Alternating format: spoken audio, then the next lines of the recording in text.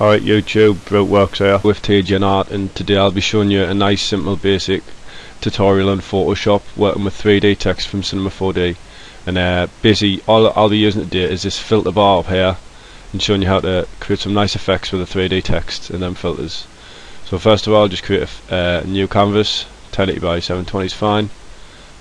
I'll just make this background look a bit more presentable for you. Basically add a gradient overlay, change it to radial. I'll go to this preset one I've already got, click OK, click reverse, and then I'll move the scale up. That'll do for now.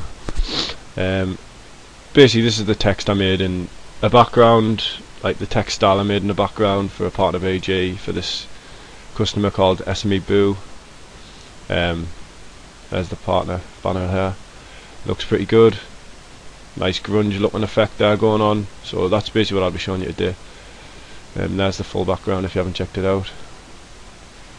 Right. I'll just use this text, what I made the other day for this tutorial.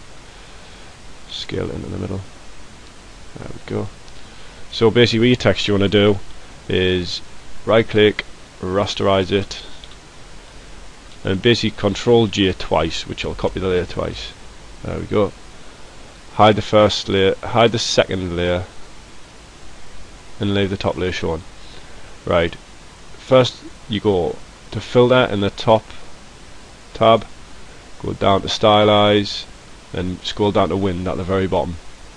And as you can see, as soon as you click on that, it gives you a nice looking preview. I'll just zoom out a bit, and that's on stagger. But today I'll be using wind for this tutorial, and you can change it from the right and from the left. So I'm going to use from the left wind for this one.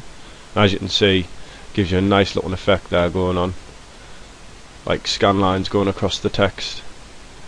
If you hide that layer's done for now. Click on the layer underneath that, and again go to filter, stylize, wind. It'll be already on the one you've just used, but this time I'm going to be using stagger, and I'll use this one from the left. Then click OK. It'll give you a nice looking blurred, distorted effect here. So basically, now that you've got that layer done, go over to your eraser and just rub out that, because that normally happens on text. It'll just make a little bit of text over there, and just with the eraser you can go around and erase the bits that you don't think look good. So I'll just quickly do this for you. Won't take too long, just a nice quick one. But yeah, at the end of this tutorial you should have some nice grungy text you can use for a background or a speed art or whatever you want really. It's up to you. So there's that layer done. Click on this layer.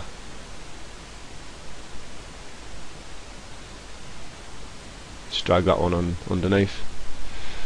And as you can see, it looks pretty good already. Let's go back on this layer for a sec.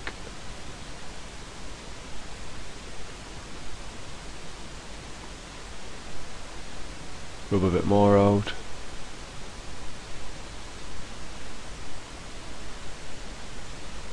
And there we go. On that layer, looks fine. Another thing you can do is use the overlay.